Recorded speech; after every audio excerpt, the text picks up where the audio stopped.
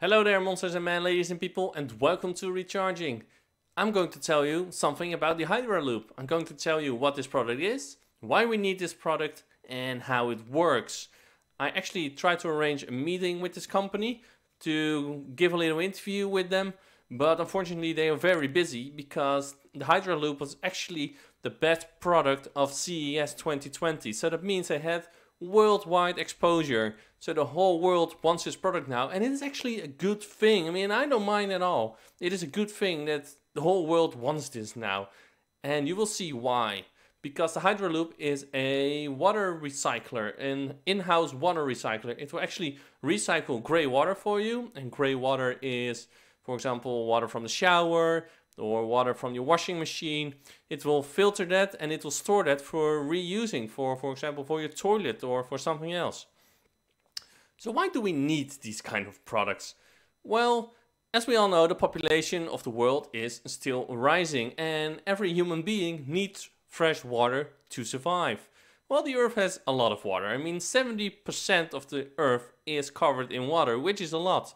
But of that 70%, only 2.5% is fresh water. So that is not a lot. So that means fresh water is continuously under pressure, and that is also because we don't have an energy efficient way to turn salt water into fresh water yet. And that's why we have to keep an eye on our water usages. It cannot be too high, and also even maybe with global warming there will be less and less water in the future. Here's a little picture where you can actually see the world water stress projection in 2040. And you can actually see the high population areas and also the very dry areas, which is there may be water shortages in the end in 2040 or 2050, and that is why we need these kind of products. The United Nations even says that the population will maybe increase with 20 or 30% in 2050. So you can imagine that, that fresh water is under continuous pressure. So what is so special about this water recycler then over all the other water recyclers that are already out there? Well, this one has a filterless system. So that means there are no filters, there's no membranes. So that means these ones need a lot less maintenance than the existing ones. Also, this one is quite a lot tinier. I mean, existing ones are 1 or 2 square meters. And this one is only a half square meter, and it actually looks quite nice. I mean, it's not a shame to put this thing in your house. It looks quite fancy. So how does this all work then? How do you filter water without any filters or membranes? Well, let me give a disclaimer first. Again, I haven't seen the product in real life, so that means I don't know 100% how this product is working, so there might be some mistakes here and there. Sewage water, your gray water, comes into the Hydraloop from the top. Then the processor tank is getting filled and then the process will start. The first thing that's being used is sedimentation. So all the sediment goes to the bottom, is collected there and will be disposed into the sewer. Second is flotation. So things like hair and soap, they will actually float on the water. On the top of the processor tank is a skimmer. So because of flotation, it is all getting collected by the skimmer and it's also being disposed into the sewer. The third step is called dissolved air flotation. Dissolved air flotation is a water treatment process that will clarify the water by removing suspended matter such as oils and solids. It will do this by putting high pressure air into the bottom of the tank. The high pressure air is then forming bubbles, and these bubbles will adhere to the suspended matter, causing the suspended matter to float to the surface of the water, where it is then removed by the skimmer. The fourth step is being called foam fractionation.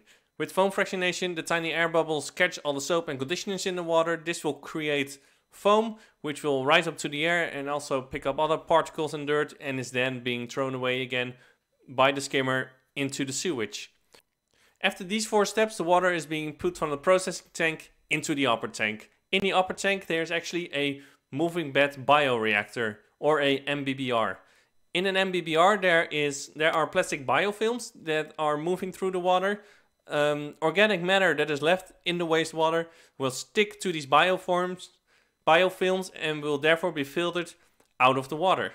These plastic biofilms are in a continuous movement, by bubbles, and these bubbles actually supply enough oxygen to optimize the filtering of the organic matter by the biofilm.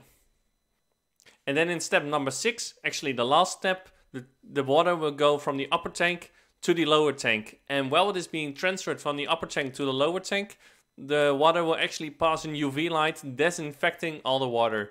Whenever the water is in the lower tank, every 4 hours the water will be disinfected again by the UV light. So here you actually see an image of the water before the Hydraloop and the water after the Hydraloop. You can see the water is clear, but keep in mind the water is not drinkable. But the water can be used again for your toilet or for your washing machine or for your garden or for your pool. The water still can be reused.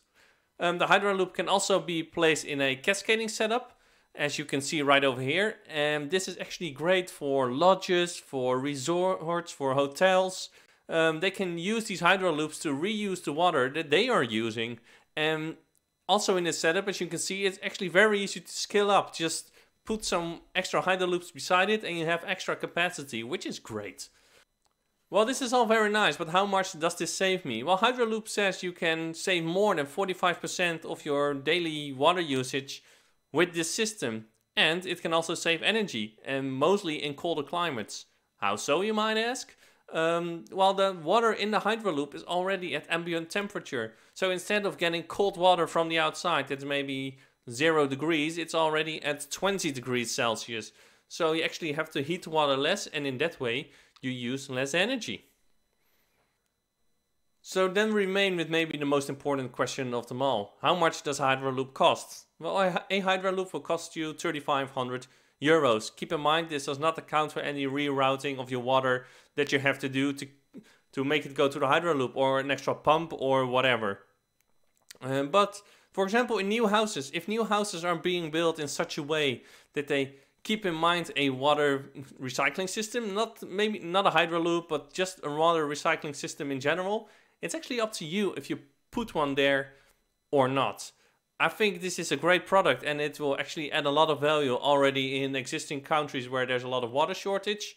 So for example, one market is California. That's probably great for these kind of systems. They have also said that if you want to do this for the money and you live in a country where there is enough water, like maybe in Scandinavia, this will not save you a lot of money because water is so cheap over there. But it will help the environment, of course. But again, in countries like in the Middle East or in California and Mexico, the really dry areas, wherever, it doesn't matter, or where there are a lot of people who uses a lot of water, I think this product adds great value. And so if you like this video, please give a like and subscribe. There's actually a link below the video that goes to the Hydraloop website if you want to have a look for yourself. And then I would like to say now, as always, thank you a lot for watching, and to be continued.